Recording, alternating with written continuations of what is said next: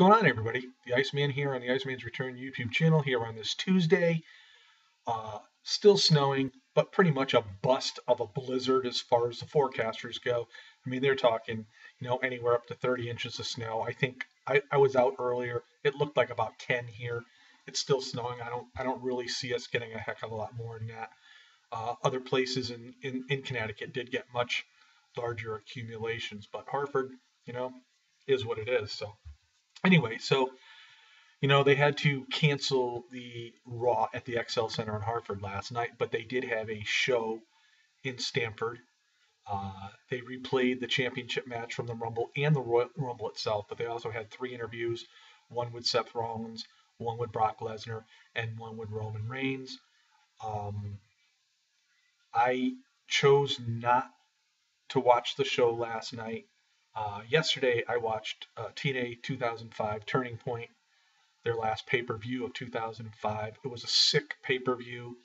Sabu and Abyss in a ring surrounded by barbed wire instead of ring ropes. There were tables wrapped in barbed wire.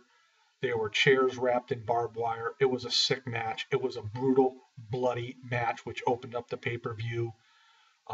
Unbelievable. Sabu ended up defeating Abyss in this match, and I never saw so much blood, really. And it was truly a great match. If you ever get the opportunity, check it out. Turning Point 2005 TNA.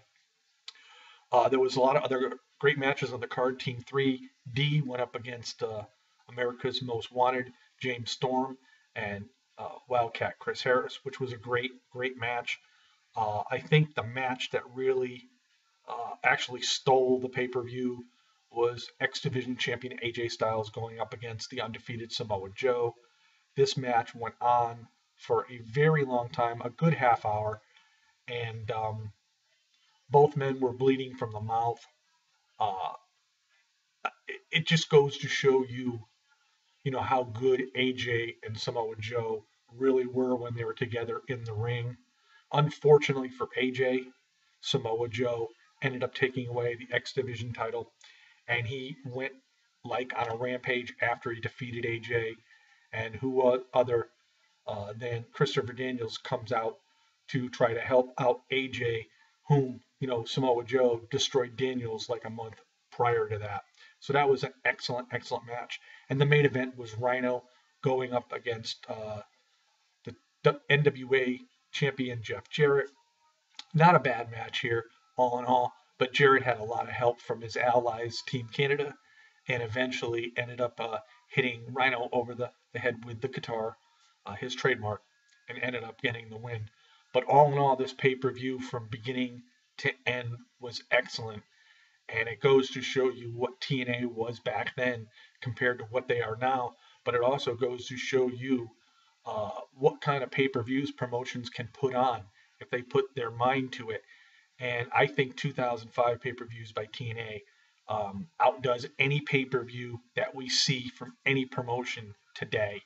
And I'm including New Japan Pro Wrestling, and they do put on a great job, and so does Ring of Honor, as well as we talk about the WWE.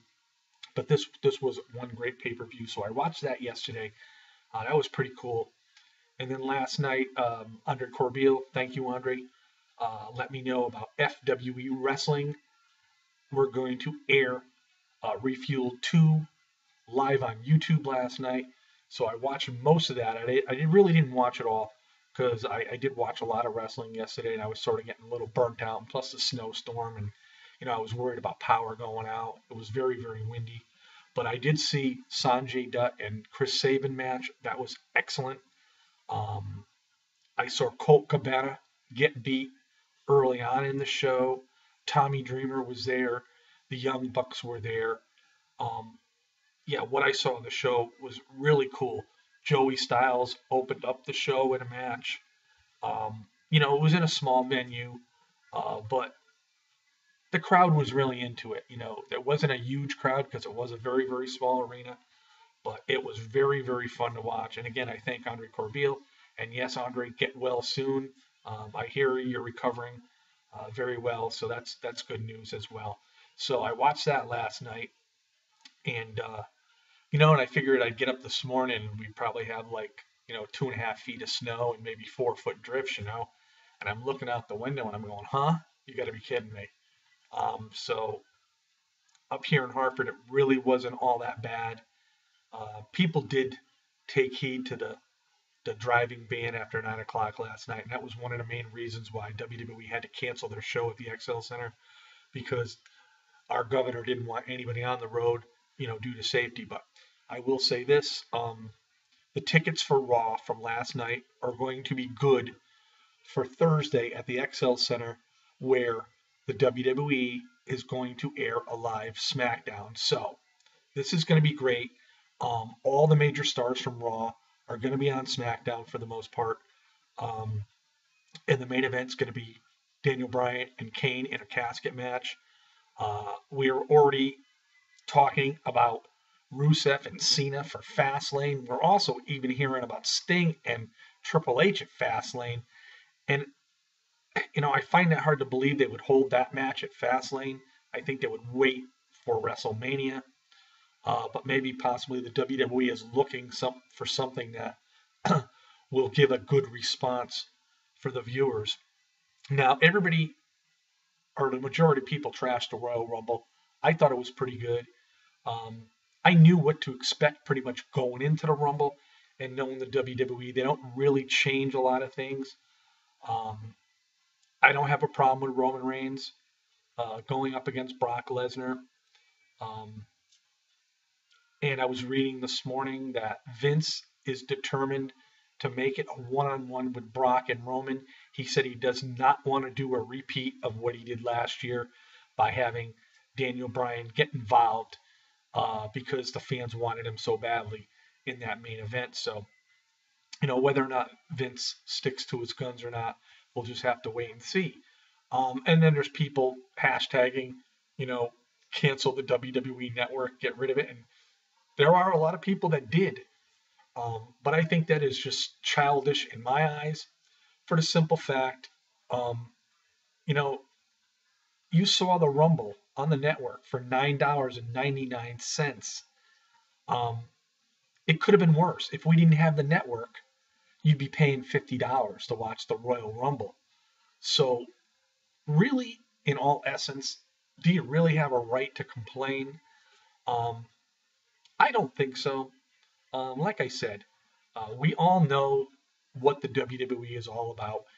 And we all know a lot of things that are set in stone, especially when it comes around the end of the year, into the Rumble for WrestleMania. WWE very rarely changes the outcomes. Now, a lot of people may not be happy that Daniel Bryan did not win the Rumble. But again, he shined last year.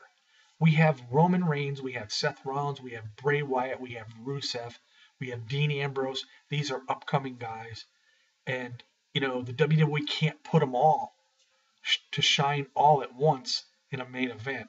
So they pick and choose who they're going to do. But everybody is going to get their time. Believe me, they will. And to be quite honest with you, I didn't want to see a Daniel Bryan, Brock Lesnar WrestleMania main event for the fact it's like the little guy going against the big guy. And we all know how that turns out. And, I'd rather see a big guy against a big guy. So, I'm happy with it. As far as the interviews go last night, Seth Rollins has nothing to feel bad about. He carried his weight in that WWE title match with Lesnar and Cena, as well did John Cena, as well did Brock Lesnar. None of the three looked weak in this match. It was just the timing at the end, and that's how it went. And, for all intents and purposes, that WWE title match was one of the better title matches we've seen in a very, very long time. There was a lot of action. After the beginning got out of the way with all the suplexes by Lesnar, because he didn't do anything really physical other than that until the F5s and whatnot towards the end. But again, it is what it is. I'm pleased. And like I said, I watched a lot of wrestling yesterday. So, I got through it, figuring it was going to be one of those days where you weren't going to be able to do too much. And I thought today was going to even be worse. But the sky is brightening up out here. It's still snowing. Um, like I said, I expected like close to 2 feet of snow. And I went out, and there's probably about 10 inches. I took a picture and put it on my Facebook page just to show where the snowblower went through, and you could see the depth of the snow. And it's about 10 inches, maybe 11. But anyway, so check out the Iceman'S Wrestling Extreme Facebook page on Facebook. Check out Wrestling News Talk. And also, before I end this video, Sean's View Entertainment now has a Tuesday toss video he does where he's going to plug a YouTuber. You can let him know if you want to get plugged or not. His first Tuesday toss today was Gemini 888. It was a quick plug. It's got to help as far as people getting subscribers and views. So, I mean, Sean's got 54,000 views, whether you like him or not. It's your opinion. I enjoy watching his videos because I get informed about a lot of things that I haven't seen yet or I didn't know about. And most of the stuff he does say, actually comes to be true. So anyway, Tuesday Toss by Sean's View Entertainment.